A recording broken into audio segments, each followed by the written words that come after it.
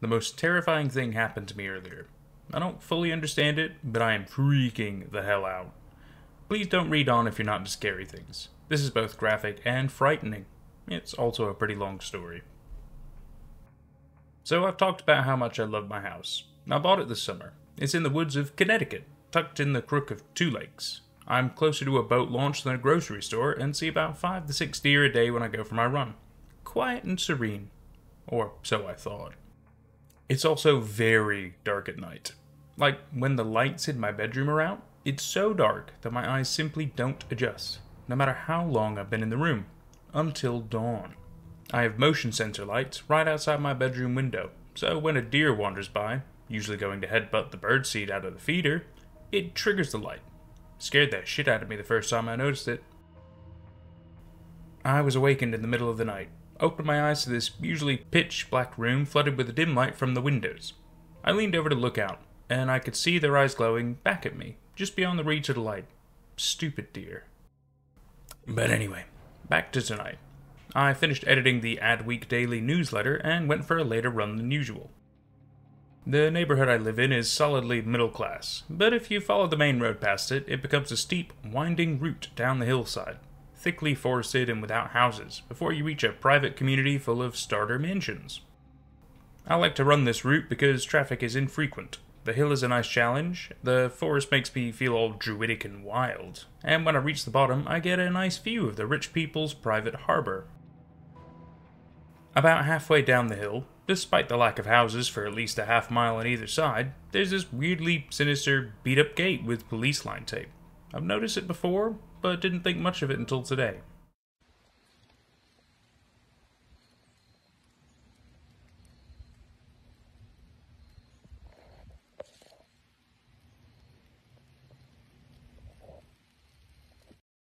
Here's me headed down that hill this evening, which I've done dozens of times, taking a silly photo to send to my husband, and then the second one, which I didn't particularly mean to take. Because when I took that photo, I had just heard a desperate, gut-wrenching scream. The scream had come from beyond that gate, apparently just beyond my view at the top of the hill. It sounded like it belonged to an adult man, and it was pleading for help. "Oh God, help! Please, someone help!" And so on, before it descended into a deep, guttering groan. The scream fell silent. I stood there, in the grass by the fence, rooted by that chilling appeal. Had I imagined it? No. No way. I closed the camera and opened the phone app. That person sounded seriously hurt, but I didn't know what I was getting into, so I thought I'd dial 911 while I was checking on them to see if I could help. But I had absolutely no signal. Not unusual out here. I tried the SOS function, but that wasn't working either. The sounds were still coming from over the hill. Pleas for help, punctuated by horrible, racking sobs. I called out, "Hey, are you okay? Do you need help?" Pretty stupid. They had just said they needed help, but I didn't really want to know the answer. My voice came out small and reedy, but despite our apparent distance, they heard it. The response was immediate. "Please, please help. No, no, no." They groaned again, and I heard something else beyond their voice. Something I couldn't place. Leaves rustling? It sounded wet. My heart hammering in my chest, I fidgeted nervously for a minute, considered running for a house, but knew it would be a long time before I returned. Maybe I could assess the situation and then go get someone. Maybe there would be better signal at the top of the hill. I squeezed around the gate. "I'm coming," I called. "Just hang on." The leaves dampened my shoes as I trekked up the hill, and I slipped slightly as it steepened. At the crest was a rocky outcrop, and as I rounded it, I found a stone staircase arcing up farther to the right. It's hard to explain, but these stairs didn't look like they belonged there. A trick of the light made them seem sort of copy and pasted onto the hillside. The shadows were all wrong. I took a quick photo, but now there's just a black photo in my library where it should be. But either way, the stone was solid beneath my feet, so I proceeded up their curving length, about 7 long, shallow steps that rounded the rock. At the top I saw nothing. Well, that's not true. I saw what you'd expect. Trees, ferns, bushes, rocks, a blanket of fallen leaves obscuring the forest floor in a small clearing. I couldn't see any houses through the surrounding foliage. It was quiet. Very quiet. The man's pleading voice had faded away as I climbed the stairs. The birds, the wind had gone silent. I could see the yellowing leaves fluttering on the branches above me, but their sound was muted. I felt as if I had entered a snow globe. I scanned the clearing, and in a small voice that sounded distant to my own ears said, "Hello? Are you alright?" In that moment, it hit me like the heat of a blast furnace, a wave of horrendous stench, reeking rot, decay, death. It lit my nerves on fire. It weakened my knees. I gagged and doubled over to retch. That's when I saw something I can't fully explain. Something unlike anything I've ever seen before. Between two trees, watching me. It was more or less humanoid, but completely unlike a human in every way. Two heads taller than me, impossibly thin, no clothing. Corpse pallid skin stretched over a fleshless rib cage. Jutting hip and shoulders affixed to elongated limbs with knotted joints. Distressingly long hands ending in spidery hands with long, broken, yellowed nails. But I noticed two other things about it before that. First, its face. Hairless, noseless, with bulging, dead eyes. Blank globes as pale as those of deep-sea creatures. And its jaw. It dangled, slack and loose, almost to its sternum. It was horrible. That wide, gruesome mouth. The gaping, tongueless hole. A gory red black, seeming to extend into unfathomable depths, edged with long, crooked, yellowing incisors. The jaws stretched wide, intensifying the stench, and thrust its head forward as if to roar. But instead of a roar, that dreadfully desperate voice, the one I heard from the road, emerged from the depths. "Please, no, please, someone help me, help me." The other sound was unmistakable now, also emerging from the cavernous maw. It was sound of wet flesh and muscle being torn and gnawed and slurped. The crunch of bone, punctuating the agonized screams of the victim to which it belonged. The creature took another step, and then another, staggering pace quickening as it advanced upon me. Heart hammering, a rushing in my eyes. I realized I had been standing still, and I needed to get the fuck away. I reeled and made to run, and stopped short as, to my utter, unmitigated horror, I found myself face to face with another one. This one taller, yet more bent, more skeletal, close enough that I could see what looked like age spots clustered on its cadaverous skin, close enough to touch me, close enough to feel its hot breath that stank like a mountain of corpses under a hot sun. It stretched its ghastly, pendulous jaw, blank eyes bulging in its gaunt, noseless skull, and a gut-wrenching scream lanced through the silence. This time I heard a woman, screaming in agony, punctuated by that same stomach-turning gnawing sound, all from that cavern of a mouth. Desperate to evade the creature before me, yet cognizant of the hastening from behind, I stumbled to the right, felt my shoe catch on a rock and sprawled into the wet leaves, hitting the ground hard and leaving a skidding furrow in the leafy coating of the forest floor. I rolled over, and they were there, the one closest to me once again face to face with me, while the other towered above, looking over its companion's shoulder at me, both still emitting that horrible cries of what I can only assume were their prior victims. As the stench of their breath washed over me, a crippling misery took hold of my mind, driving everything else. The despair of people I had never met, who knew they were about to suffer grisly fates carried out by clammy, spidery fingers, crooked teeth, and crushing, sucking maws. I felt pressure. Those bony fingers were groping, prying pressure, trying to dig through my jacket into me. I ineffectually struggled to push them away, feeling a dreamlike weakness as the creature prodded at my gut. Suddenly terror seared white-hot in me, and I thrashed. My foot caught it just below its prominent ribcage, right in what should have been its gut. The wailing cries were cut short as it recoiled for a moment, its jaw flexing, a low death rattle guttering from its throat. This was my moment. I scrambled backward in the wet leaves, and was halted when a long, clammy hand gripped my ankle. I kicked and flailed desperately. The other one was coming around on my right. I thought of my dogs and my husband. I scrambled in the leaves, helplessly gripping at the soil. My fingers grazed a rock.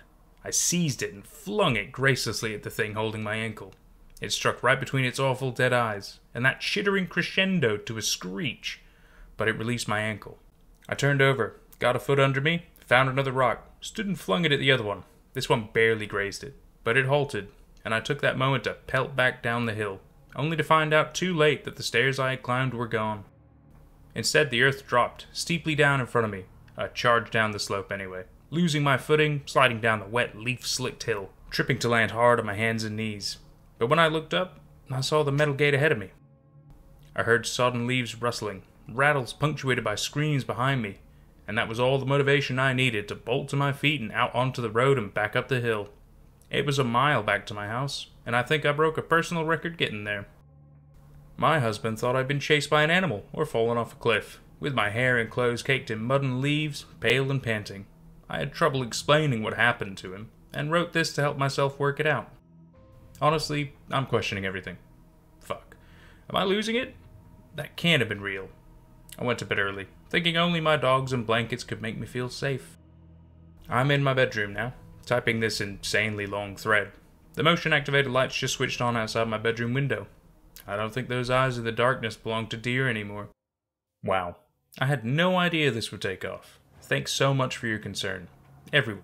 I'm still here and as of yet intact, though still pretty freaked out. And the problem isn't exactly solved.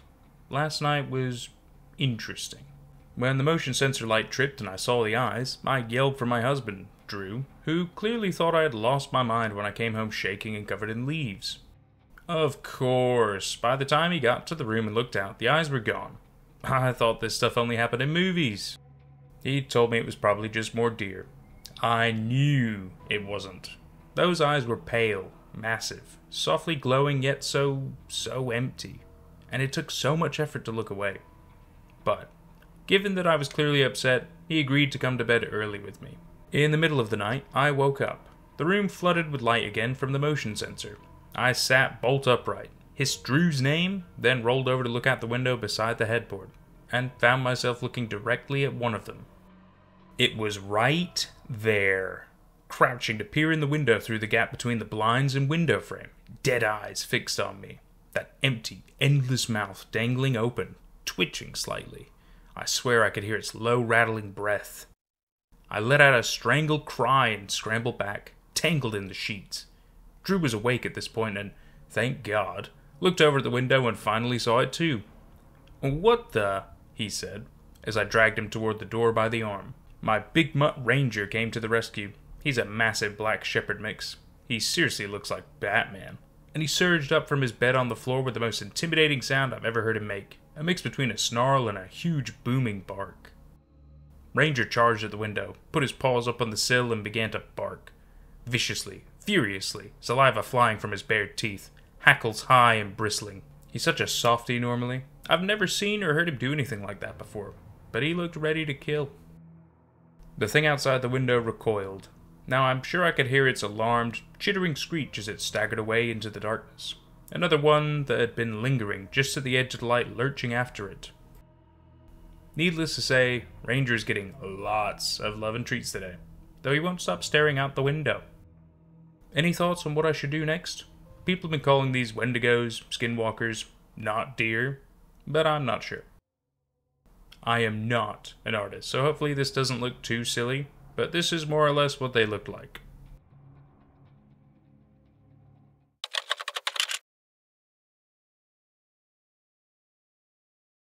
Thank you all again for the recommendations, identification, theories, and support surrounding my, screaming creature situation.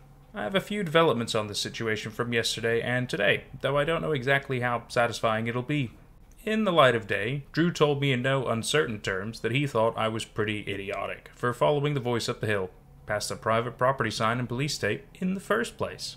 Which is completely fair. But also, I'm not sure I entirely had a choice. Like, I did want to help the person, but I also felt compelled to. Same with the stairs. I felt like something was lulling me, luring me up them. But that's neither here nor there. We have an immediate problem. They came back last night. That's at least 2 nights in a row, and I'm guessing they won't just stop. That is, I'm pretty certain they came back. Something did. I didn't actually have the courage to look. I didn't see them at all during the day yesterday. The first time I saw them on Monday, they were active during daylight, albeit in the evening. I suspect they don't leave their territory, i.e. the area behind the police line gate, except at night. I know these things are afraid of Ranger, so I've been taking him with me, on leash, when I walk around the property. This video is from yesterday, taken after I posted the update. That window is right by the headboard on the side of the bed where I sleep. I don't know if you can see in this area, see those spots where the dirt's churned up. And then that's the window that they were looking in.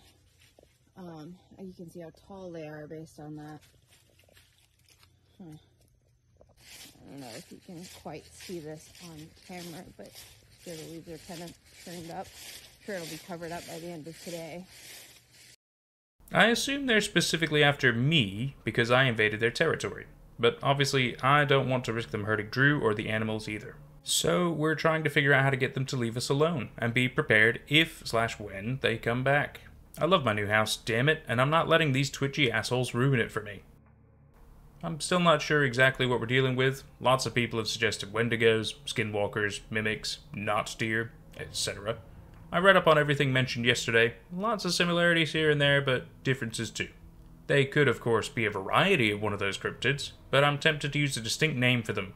Pointless? Maybe. My first instinct, naturally, was to take an etymological root and call them osteoglots, with Greek elements meaning bony and mouth. In response, Drew told me I was such a dork, and considering his dyslexia, he said they needed a simpler name he could pronounce and remember more easily.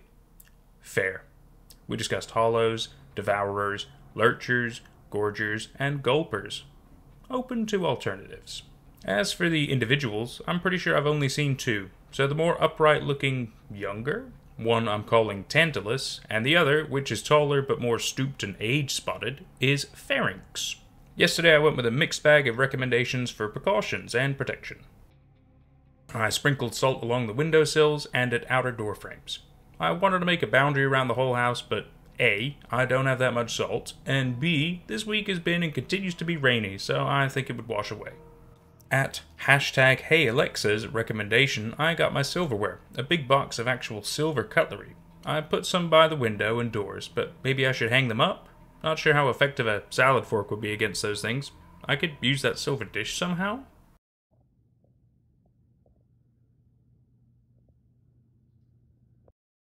I have some silver necklaces as well, so we've been wearing those. And this iron rose with a sharp spike on it that Drew had a blacksmith make for me at a Ren fair? Can't hurt, right?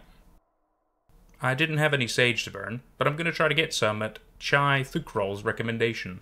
Some people suggested calling the police to ask about the police line tape in the woods, but I'm hesitant to do that because the gate has a mangled private property sign on it as well, so I don't exactly want to confess to literal trespassing.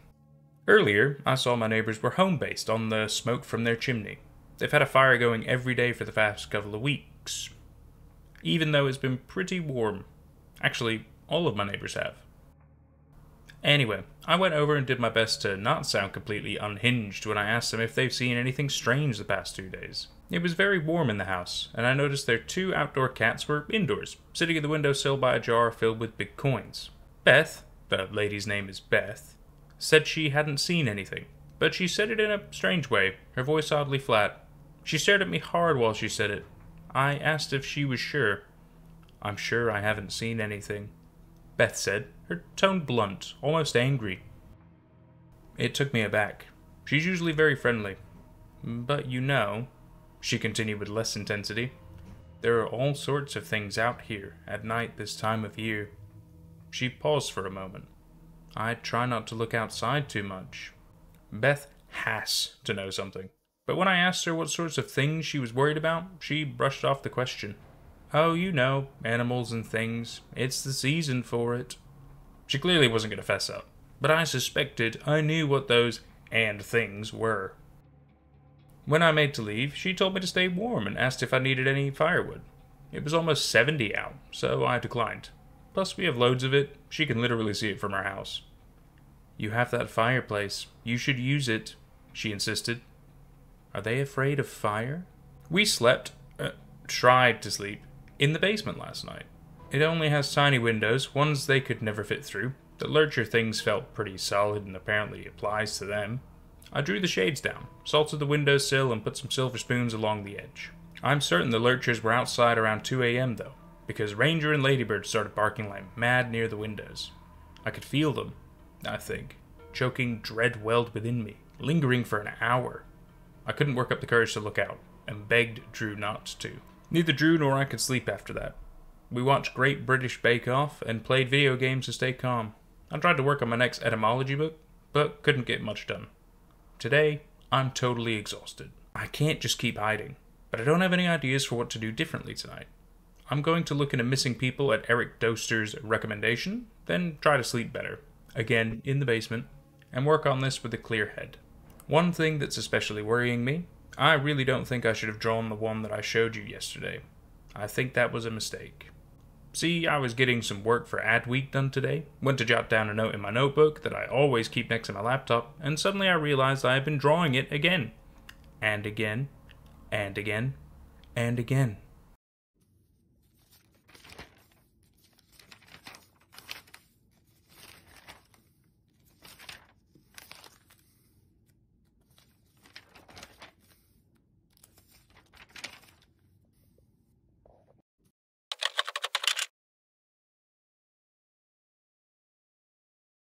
The motion-activated lights just came on again.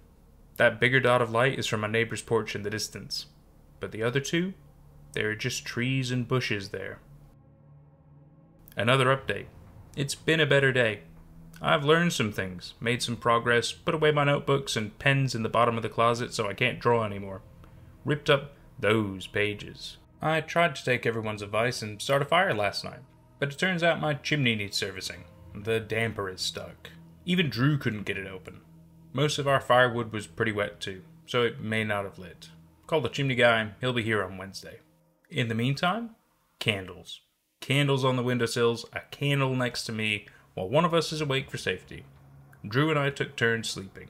Thank God my bestie, Emily Hightower, sends me her homemade candles all the time. I have a bunch, and they smell amazing. The candles suddenly made my space feel like home again. It's such a relief to have their warmth all around. I've also been carrying a lighter with me when I take the dogs out.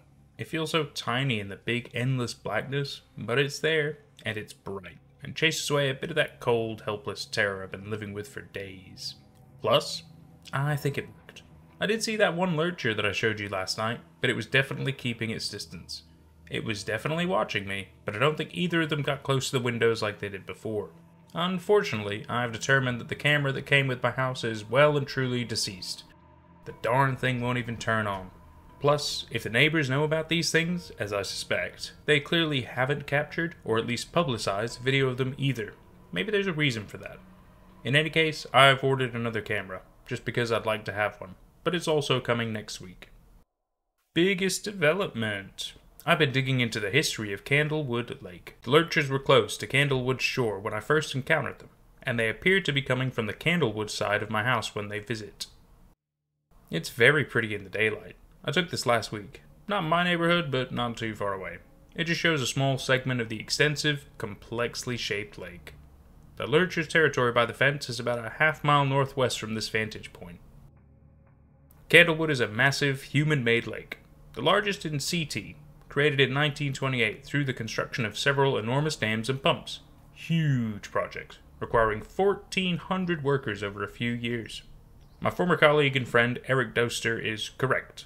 There was a lot of history there, including towns and former Native American lands bought, stolen, for ridiculously low sums by European colonizers that were flooded when the lake was created.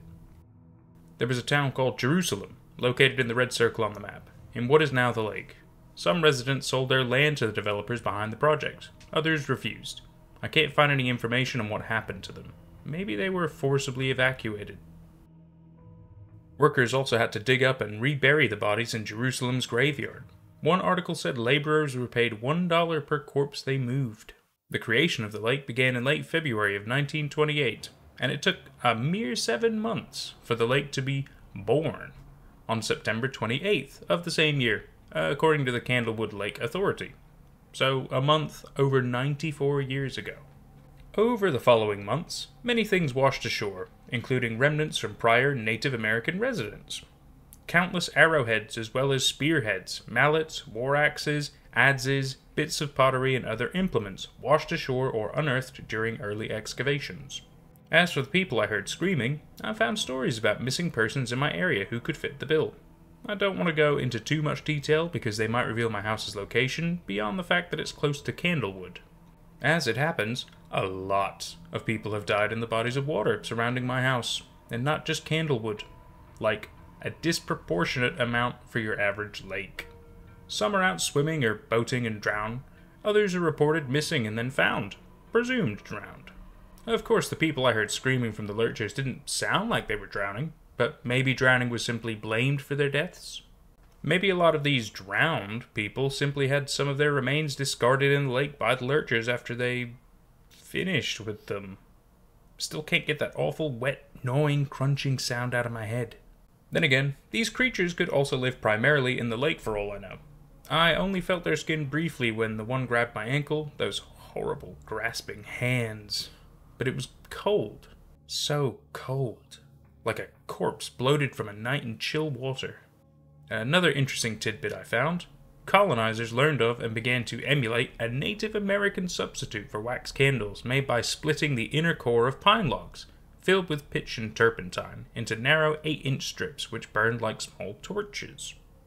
The best pine for this candlewood was plentiful on the mountain, dominating the northern horizon of the present lake, and it came to be known as Candlewood Mountain. This is also what gave the lake its name. Could there be a connection between this candlewood and the fact that the monsters, presumably, don't like fire?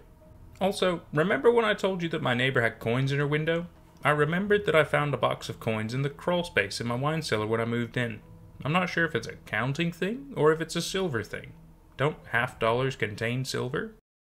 I have this wine cellar in my house, and at the back, I don't know if you can see that door. It's just like a little crawl space, sort of a Harry Potter closet. But in it, I found this, and it has a bunch of $half and a silver spoon in it. Looks like it's bent. I don't know why. But don't these things contain a little bit of like actual silver? I don't know what this means, but I think it belonged to the previous owners. I know this hasn't been very creepy, so I hope it's not disappointing for people who are here for a scary story. But there was one slightly creepy thing that did happen last night. I sleepwalked, which is very unusual for me. I've occasionally murmured in my sleep, but I've never been much of a somnambulist. But last night when we were in the basement around 1:30 a.m., having gone downstairs after I showed you the photo of the yard, I had dozed off, and Drew said I got up and walked across the room. He said Ranger got upset and followed me, nudging me with his nose. He has herding breeds in him. So he does that when he wants you to go somewhere, like to his food bowl. But Drew said I brushed past him and went up the stairs to the front door, landing, and reached for the handle. I had been having a dream. I didn't actually see anything, just blackness.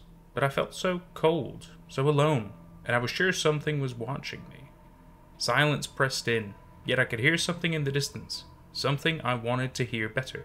But I didn't want to go toward. I was so confused when I woke up. The door handle still in my hand, the door open a crack, letting in a blast of chilly air. Which, now that I think about it, was odd, because it wasn't supposed to be cold last night. All I knew was that I had no idea how I'd gotten there. Drew was yelling my name, yelling at me to wake up, pulling me away from the door and slamming it, and I was so tired from the previous nights and stressed from everything else that I just dissolved into tears. I hope I can figure out more tomorrow and get them to leave us alone.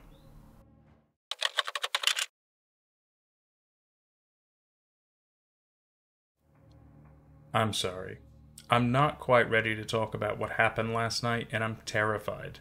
I'm piecing things together and will hopefully update tomorrow when I feel more myself. I don't know what I'm going to do.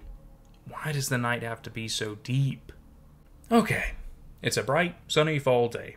Feeling alright. A lot has happened. 2 nights have passed since I last updated. The Lurchers have continued to linger around the property. I think I saw an additional 1 or 2 hanging around on Thursday night, but they didn't get closer. The reason I've been having trouble writing about this is because the sleepwalking and those terrible dreams continued. Thursday night, after I updated you, I got up again and did the same thing. Walked to the front door and made to open it. Drew stopped me again. I'm tired. But last night was worse. I was alone. Drew was laid off earlier this month and just got a new job offer. The onboarding for the new gig involved a 2-day training in Massachusetts. 2 nights away. I desperately didn't want him to go, and he didn't want to leave me alone either, but we need him to keep this job. And there are monsters outside my house. Didn't seem like a practical excuse to skip the onboarding. I would have just gone with him, but I didn't want to leave the dogs or cat, and our boarding place was booked up. We talked about calling in a sitter, but for all I know that would put her in danger. He left mid-morning, and I spent the day jumpy as hell. I got through my ad-week work just fine, but the smallest sounds, the neighbor chopping wood outside, a truck delivering a package, my cat chasing a leaf, made me jump, sweaty, and shaky. As a precaution, before Drew left, he helped me figure out how to basically belt my wrist to my bed and move furniture to the exits. I didn't fight back when he tried to stop me, and I woke up easily, so we figured undoing a belt or moving furniture would do the same thing. We were wrong. Night fell. I was cuddling the pets on the sofa in the basement, eating some popcorn, editing the draft of my etymology book with Great British Bake Off on the TV in the background, because it's happy and the scariest part about it is Noel Fielding. The evening felt almost normal. Then I dozed off. I didn't mean to. I don't usually just drop off to sleep sitting up, but I haven't had much sleep and suddenly I was just... The chill blackness pressed in around me, a deep, endless, lonely dark. Palpable silence broke again by something just beyond my hearing. I drifted toward it, dread roiling in my gut, because I knew that the vague, garbled thrum would coalesce into an all-too-familiar death rattle. I wanted nothing to do with it. I wanted out. I wanted to go back. I turned, I fled, but found myself moving toward it once again. It was all around me. They were all around me. It was so cold. A sharp pain in my right foot awakened me with a start. I had tripped, scraping my bare toes on... Oh, shit! I had stubbed my toes on the curb outside the gate. I was there, at the side of the road, halfway down the hill where I first heard those harrowing screams. And I could hear them again. Please, please help. No, no, no.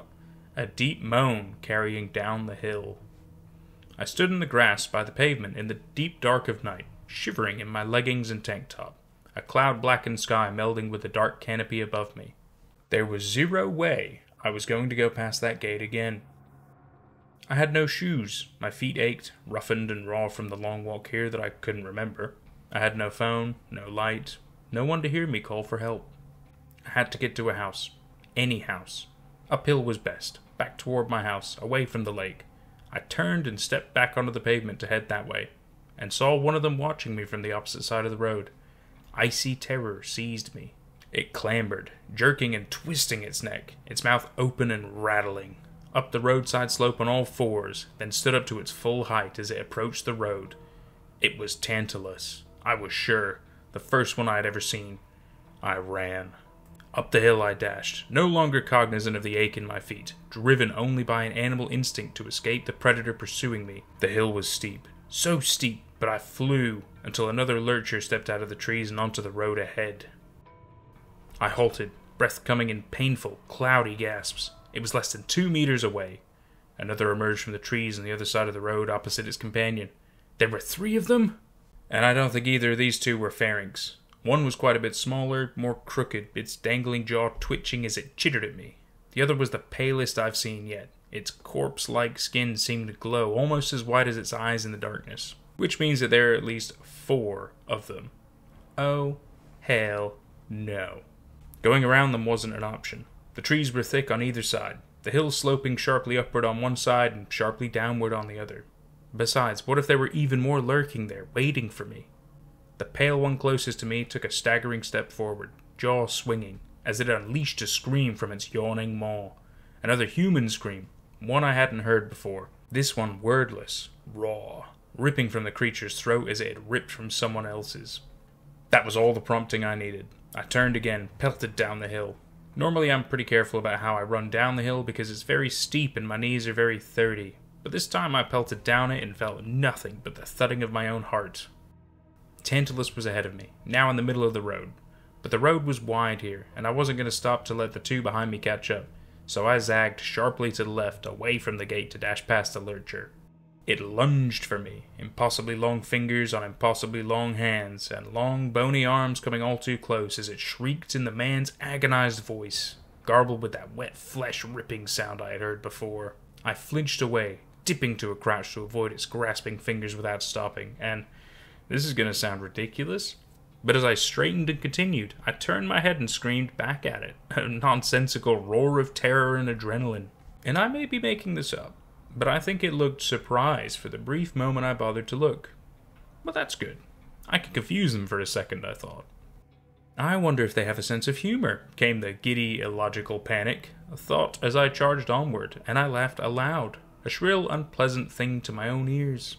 The road arced down the slope before me, long and blessedly empty, but dark, so dark. Behind me, I heard bursts of screams and rattling, grating growls, and to my dismay, the same sounds and the crunch of leaves churned by long legs and fleshless feet in the woods to my left. I sped up and rounded the corner at the bottom of the hill, laying eyes on the blessed lights of one of the enormous estate-like houses along the shore of Candlewood Lake. I could see its still, mirror-black lake beyond the house. I charged ahead onto the expansive grassy lawn. I would run to the door, throw myself against it and bang on it with my fists, and scream until someone woke up and let me in. And failing, that I'd break a window with a rock and climb in. Prison is better than death, right?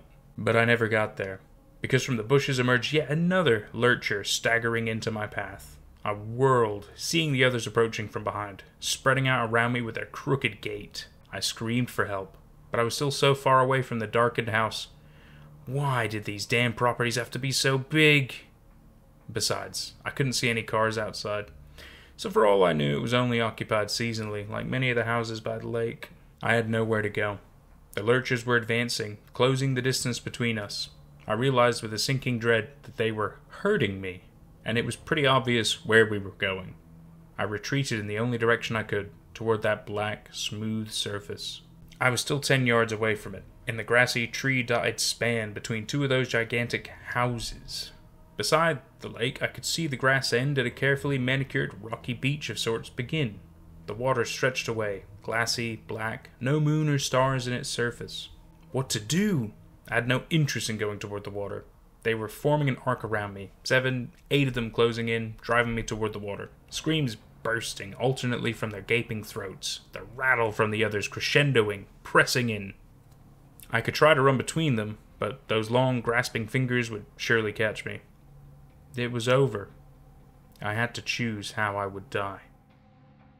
I don't know how she knew I was there, or where she came from. She seemed to appear out of nowhere behind them. One torch, and then another bursting to glowing orange flames in her hands. They illuminated a woman's unruly gray mane of hair, her gnarled tree-root face, her dark, simple jacket and jeans. Tiny, bent, and furious, she shouted unintelligibly as she brandished her torches at the lurchers, slashing the air with them. They shrieked and chittered, recoiling from the flames. Their semicircle around me parted, making her way for her. She turned as she moved toward me. "Back! Back! Away, you filth!" she spat, shrieking as her torches blazed bright and warm. They obeyed, shuffling back from where we now both stood. Thank you," I managed to say, my teeth chattering, heart still pounding, breath still coming fast. "Stupid!" she spat back at me over her shoulder, shooting me a venomous look. "Stupid, stupid girl!" I gaped at her. "Don't just stand there," she ordered. I heard a hint of an accent. Maybe Dutch? "Take one of these." She thrust a torch at me, and despite being taken aback at her tone, I accepted it gratefully. It was a bundle of sticks, tied with twine and with some sort of dark, viscous material coating the top of the sticks, keeping it alight. It was the most beautiful thing I had ever seen. The woman thrust her free hand into a fanny pack. Yes, a fanny pack. At her waist, and withdrew a handful of coins, which she scattered in the grass before the lurchers to her right. One of them cocked its head, bending over to examine them. "Come! Hurry!" She seized my non-torch-bearing wrist and dragged me back the way she came. The lurchers lingered, rattling softly, just beyond the reach of the light, their glowing eyes upon us as I hurried with her back across the lawn and up the hill. "Aren't we going to go back to your house?" I asked, gesturing at the big house across the lawn. "Eh?" She glanced at it, then barked a cheerless laugh. That's not my house. Some rich asshole lives there, and probably only in the summer. Come, back to your house. You, know where I live? She walked quickly despite her bent frame, and in my bare feet it was all I could do to keep up with her, praying my torch would stay alight. I do, she said. Hard not to with those Verschrickingen watching you every night. What? I asked. What do you call them? She asked sharply. Lurchers, I said. She grunted. Lurchers, then. They have been hunting you, calling you.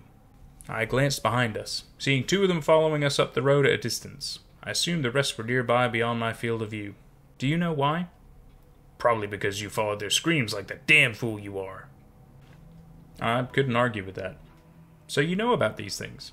Yes, she said shortly. But now is not the time. Keep moving.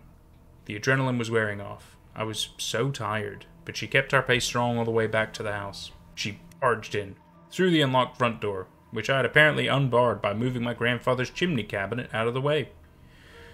Thanks, I gasped, winded. You saved my life.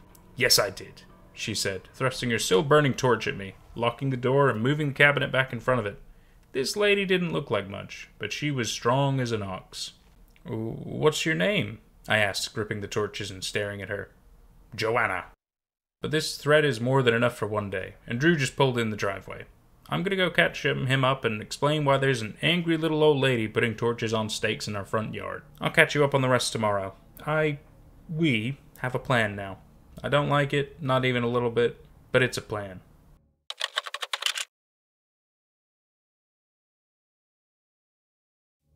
Continuing from yesterday. On Friday, or really the wee hours of Saturday morning, after we had made the long trek back to my house, me shivering, hobbling painfully alongside Joanna on my worn feet, her towing me mercilessly after her, the wiry little woman stayed overnight.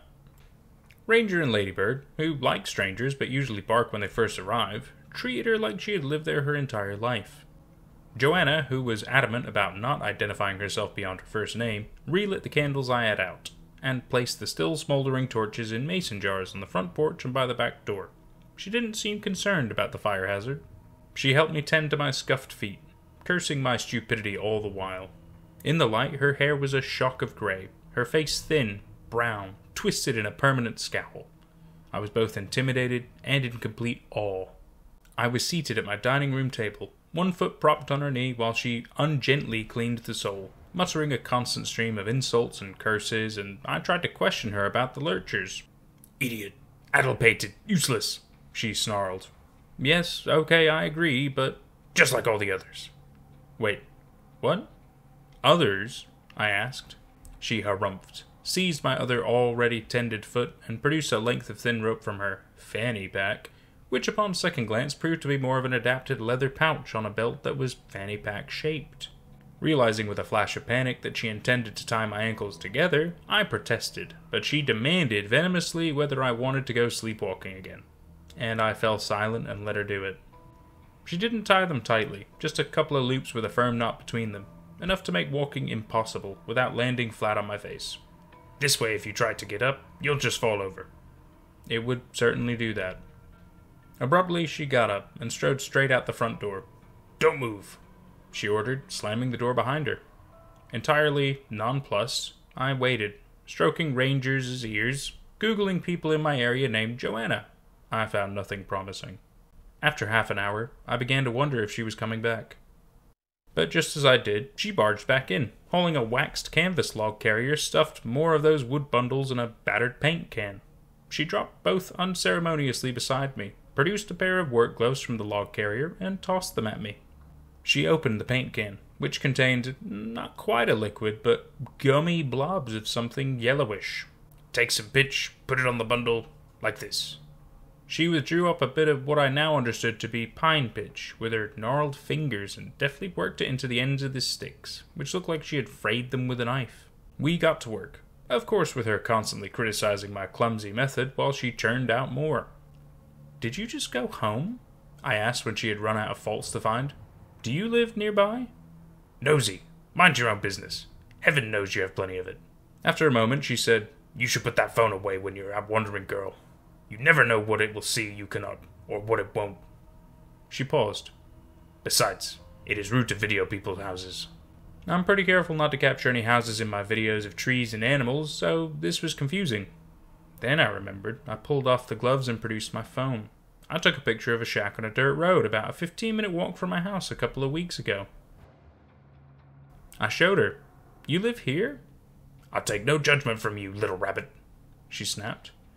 That epithet was pretty rich coming from a lady who looked to weigh half what I do, but thought better of saying so because she was also correct. Stupid, stupid, she muttered again. What are they? I asked abruptly. The Lurchers. You're not supposed to talk about them, you fool girl, she snapped. You'll call them right to you. At first I thought she wouldn't answer as she continued to work on a torch. Finally she spoke, her tone softer now. This land is old. Old. They are older than much that grows and walks upon it, creatures of the deep earth. They were guardians of the land, born of clay and the stone. The first people learned quickly not to go doing anything that would awaken them, bring them to the surface. They learned to use the fire to keep them within their subterranean realm, for they despise the heat as they do direct sunlight. But then more people came. They thought they knew better, thought they could command the land, a land older than their own kind. They thought they could tame it, change it. These fools took blades to the earth. They carved it, they gored it, they marred and scarred its face. Most did not respect or even believe in these lurchers, as you call them, did not take the proper precautions. Some did. Some realized what was happening. But they thought they could wash it away. The Candlewood Lake Project, I said. She made a noise I interpreted as assent, then continued.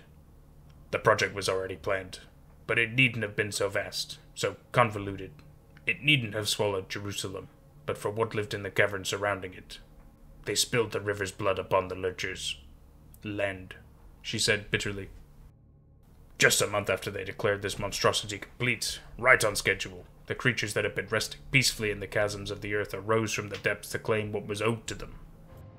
Every year they come back, and they will until they deem the price has been paid for the ruined earth. Something flashed across my mind. A vision, dream-like, of the Lurchers striding out of the lake. Why do they want me? I asked. You waltzed right into their trap, you damned fool, she snapped, sharp again, brandished the torch at me furiously. I flinched, illogically thinking she might throw it at me. And then you proceeded to bait them and discuss them and photograph them and whatever else you're doing on that black brick of yours.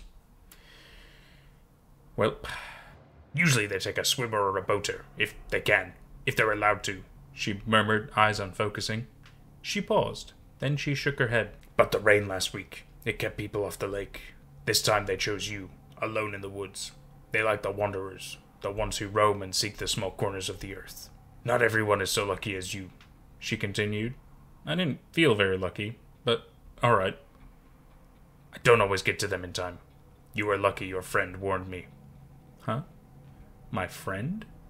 She gestured to the eastern end of the house. You mean Beth? I said, understanding. Beth told you about me? She humphed in apparent assent. The ones who know. This time of year, they burn their fallen pine branches. They don't talk about them. They have learned. So what do I do? I asked. Can I get them to leave me alone? There is a way, she replied quietly. You will have to go face them, and you must learn to control the dreams quickly. Control the dreams? You dream of the lake. You dream of walking, offering yourself to them. The frigid blackness pressing in. How do I control it? Joanna stayed the night. And last night, too. Drew got home yesterday evening, and he's not pleased with the bossy, homeless-looking lady in our house, but isn't pushing it because he's just as lost for next steps as I am. She gave him jobs, too, putting more torches on stakes, surrounding the house with them, cleaning out a bucket from the garage. My job was to practice, with Joanna coaching me. We turned off the lights, the only illumination coming from the flickering torches outside, and I sat on the floor, cross-legged, eyes closed. I am terrible at meditation. My mind is a busy, scattered place, and clearing it is a challenge. I was shouted at and upbraided over and over again.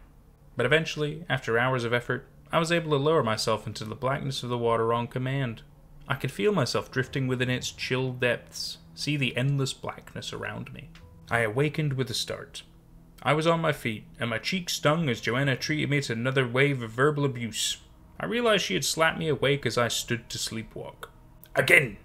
she snarled, dragging me back to the center of the room, where I sat again and tried again. 4 more tries later, I was growing frustrated, and my face hurt, red from repeated slaps. She threw her hands up and stormed off, cursing. Ranger came over and licked my face. I wrapped my arms around his neck and buried my face in his fur. I closed my eyes. I was in the lake again, but I also wasn't. The darkness surrounded me, but the darkness of Ranger's fur, the warmth of his body, was also there. I held on to it, entangling my fingers in his fur, rooting myself as I was able to look at my surroundings in both places at once. I heard them calling me, but this time I did not obey. I opened my eyes back in my house. I ran after Joanna, who I found in the dining room with Drew, assembling the bucket and torches on the table. I did it! Finally, she spat. Now do it again! I spent the rest of the night practicing, first holding on to Ranger, and then just sitting alone without using him as an anchor. I was even able to fall asleep without trying to get up. I'm ready. I'm going to finish this tonight. If it works, I'll update you tomorrow. If it doesn't, this will be my last update.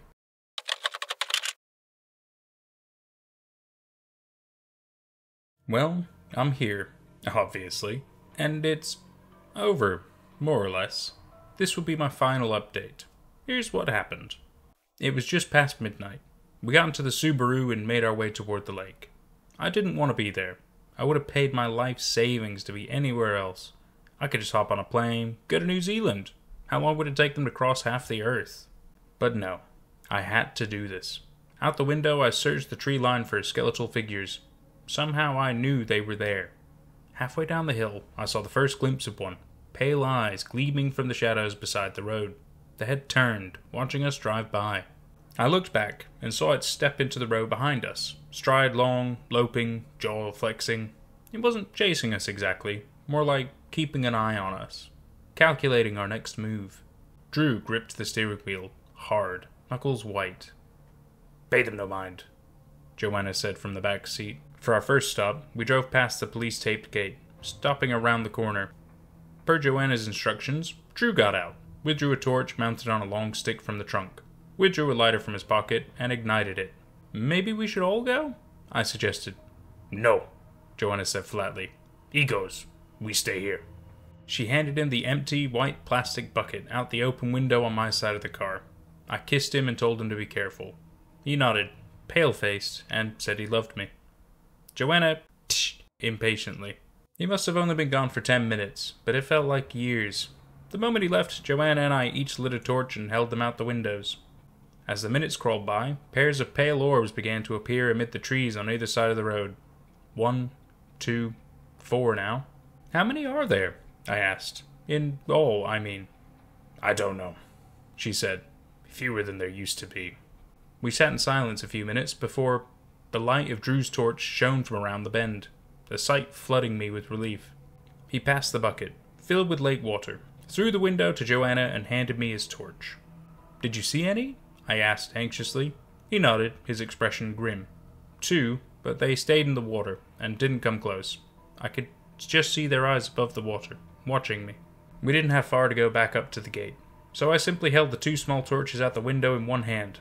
It didn't matter if they went out. We had more, and they wouldn't be too hard to relight. The dancing flames were a small comfort in the cold, dark night. I squeezed Drew's hand with my free hand, and he squeezed mine back. We parked on the side of the road beside the gate, turned the car off, and climbed out. We opened the trunk, and a few moments later, Joanna and Drew each had a staff torch, and I gripped a fresh, handheld one in one hand, the bucket of lake water in the other. The weight of the water bucket made the handle cut into my fingers uncomfortably. I felt so small. Are you ready? Joanna asked. I nearly shook my head, thought better of it, and nodded. My ears rang. I wondered for a moment if I would simply faint. I could go instead, Drew said, voice shaky. No, Joanna said. It has to be her.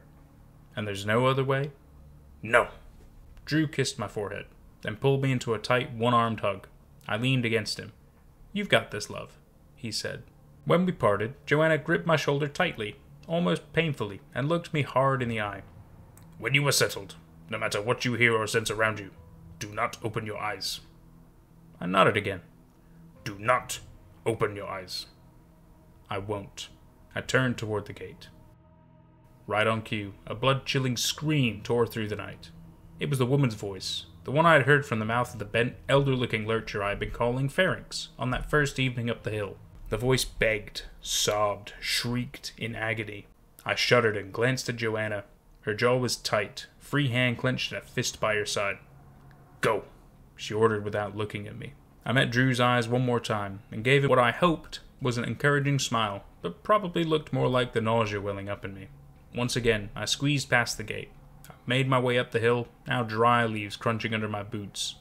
I walked slowly and deliberately, praying my usual gracelessness wouldn't send me sprawling, losing me my water or igniting the whole damned forest. The flickering golden light from the torch accompanied me in a warm orb. But after a moment, I became keenly aware of a rustle of leaves and recognized the lurcher's uneven gait. I kept my gaze straight ahead, but I knew they were approaching up the drop-off to my left. The hill before me began to steepen, climbing more sharply upward. This was where the stairs had been, I realized. The lurchers seemed to suspect I was up to something. Not so easy to get to them this time.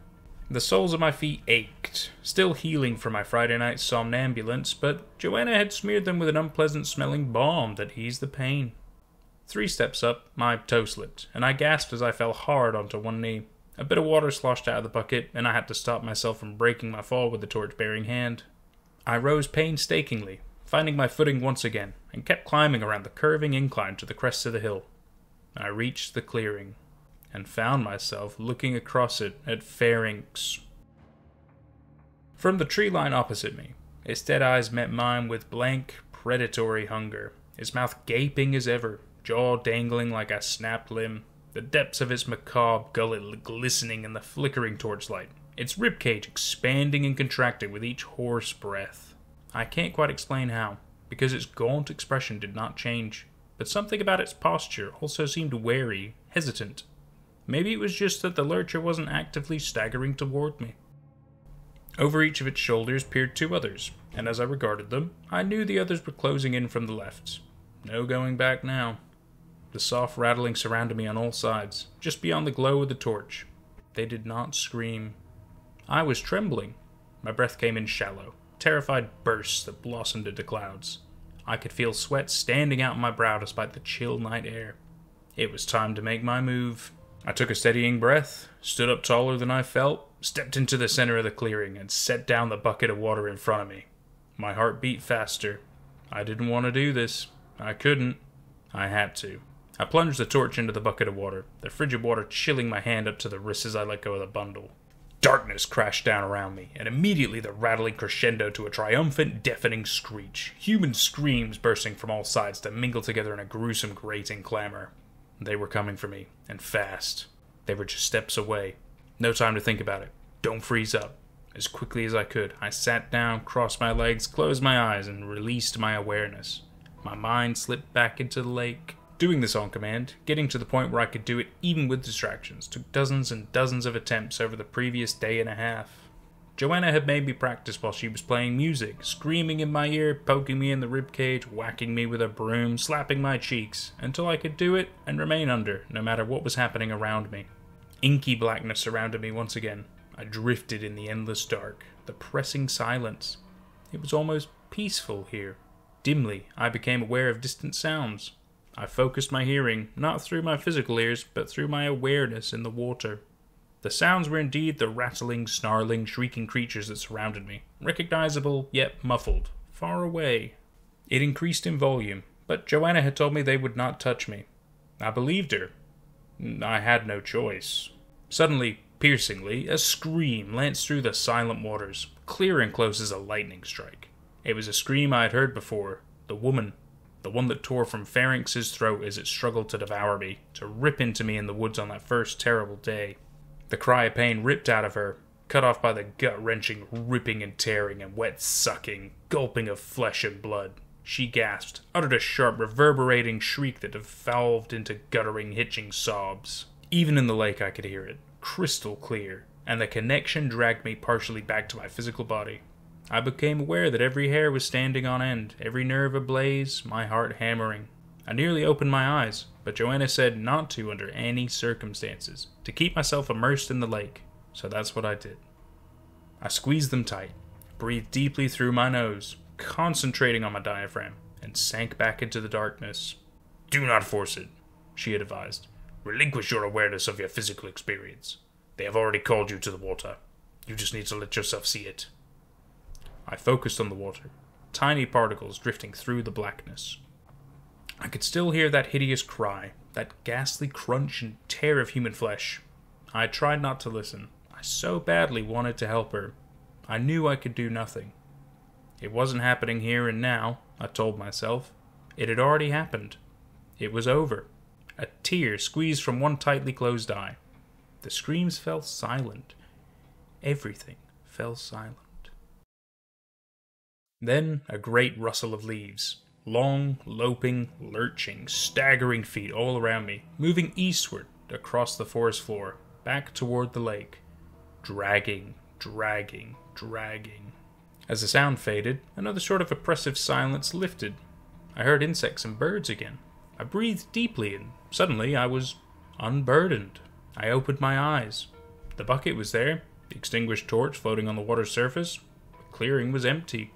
The leaves were a tumult around me, churned into chaos by long, emaciated feet. It was dark, very dark, only illuminated by a sliver of crescent moon in the sky. But I saw sea wetness on the leaves. Lake water, I thought to myself, but I feared something else. It was darker than water. I couldn't look at it long. I didn't want to. I got to my feet and went back down the hill, somehow unconcerned about the lurchers pursuing me. Drew was there, waiting for me, his torch still alight. I ran to him, held him tightly. He returned the embrace, one-armed. He could feel the relief too, I was sure. I pulled back. "Where's Joanna?" I asked, looking up at him. His brow furrowed. "She's not still up there?" "Up where?" But I knew the answer. "She followed you up the hill," he said. "Just a few minutes after you. She told me not to leave this spot under any circumstances." I remembered the scream, the ripping and tearing. No. No. "We have to drive down to the lake," I said urgently. "What? Why?" "Please, now." As he produced the keys, I snatched them from his hand and took the driver's seat. I floored it down the hill. We screeched to a stop by the big estate, the same one where I was cornered against the shore just a few nights prior. There they were, striding into the lake. 7 in all, wading through the shallows, rippling the glassy surface. One of them, Pharynx, turned to regard me. It stood up to its calves in the water. Its hands hung close to the surface, glistening to the elbows, dark and slick in the moonlight. More dark wetness smeared its face between its eyes. "What did you do with her?" I screamed at it. It turned back to look ahead of it at 2 that were walking in tandem, Tantalus and another, pulling something along behind them, something that floated, horribly still on the surface of the water. Gray hair drifted like moonlight in the blackness. I dropped to the grass, eyes streaming. Pharynx glanced back once more before continuing on, and they all descended, curiously graceful as they made their way into the depths, the floating thing sliding down beneath the surface with the rest of them. The crests of 2 heads remained, blank eyes gleaming above the water for just a moment before they slid into the black. After we returned to our house, it was another sleepless night, my mind racked with misery and guilt rather than fear. I almost longed for the fear to return. It was better than this. I replayed every moment I had with Joanna in my mind. I did this. I let her do this. She said it would happen again next year. Would it be someone else next time? I would know, and do nothing to stop it except hide in my house behind my fire like all the other neighbors. All the other neighbors. I sat up. They know about this. Beth knows about Joanna. As soon as the sun came up, I was hammering on her door. "You do Joanna," I said, unapologetic about her bleary, bed-disheveled appearance. At Joanna's name, her brows flew up. "Ah," she said. "Yes, I mentioned your situation to her. I take it she, stepped in for you?" I blinked. "Wait, how do you—" "She, stepped in for John a few years ago, too, when we first moved here," Beth said. "John is her husband, whom I see less often and who I assumed was still sleeping." My mind reeled. This has happened before? "So, you mean that she—" "Yes," Beth interrupted, clearly not interested in letting me say what actually happened. She shuddered, folding her arms. "It was awful. But don't worry about her too much." Beth continued after a moment. "It's not really your fault." "I'm still not sure I agree. but I asked, has she done this for other people too? Beth nodded. I don't know how many, though. Best not to talk about it too much. Joanna's clenched fist before I went up the hill. Her references to others who have learned. Her words echoed in my mind. Every year they come back, and will until they deem the price has been paid for their ruined earth. She'll be back, Beth said. I spent the rest of the day at my tiny local library, digging in the archives. After 6 hours I found some materials I believed to be related. A newspaper clipping of someone called Jo, a widow in her early 70s who was reported missing in late October of 1947. The clipping said her former husband, Thomas, had also been reported missing, but 19 years prior in 1928. Just weeks after the lake was declared complete. Same month. He was declared drowned after he, or some of him, turned up in the lake. He had worked on the Candlewood project, relocating corpses from the Jerusalem graveyard. After his death, Jo became a recluse, living alone in their cabin on a dirt road atop a hill near the lake. She was said to visit select neighbors and linger by the lake in autumn. Before her disappearance, Jo had gained a reputation among more superstitious residents as an occult figure. A quote in the clipping speculated she had simply walked into the lake of her own accord. Another quote, this one from a man named Edward Brown, read, "Good riddance to that old witch." I also found a reference to a Henry Brown, a boy of 12, drowning in the lake in an article published 3 years later. Edward's son, perhaps. Not everyone is as lucky as you, Joanna had told me. I don't always get to them in time. I found more recent accounts of attempts to raise a decrepit cabin in the neighborhood. Attempts that were thwarted by nearby locals who said it was historically important to them, but would neither go near it nor approve repairs. So, if you're ever near Candlewood Lake in late October, keep your fire lit. Stay away from the water after dark, and don't follow the voices in the woods. And if you see a grouchy little old lady walking around with what looks like a fanny pack, do whatever she says. As for me, I'm hoping you won't see her. Not just for your own well-being, but because I'm getting to work. The way I see it, I have just under 1 year to figure out how to break the cycle and make sure no one, not even Joanna, has to go through this again. Close thread. And that was a story about the Lurchers by Jess Zafarris. Quite a long one. Definitely with the longest Twitter story that we've covered. It was I enjoyed it. I wish I had a little bit more pictures and videos personally, but I just felt it dragged just a little bit. Otherwise I thought it was cool. Thought it was very very very spooks, very very perfect for like a Halloween thing. Even though this is Christmas Day, so it's like a present for all you macabre bastards out there, just like me. Well, Merry Christmas and Happy Holidays for those of you who don't celebrate. We'll see you for the next one. You take care.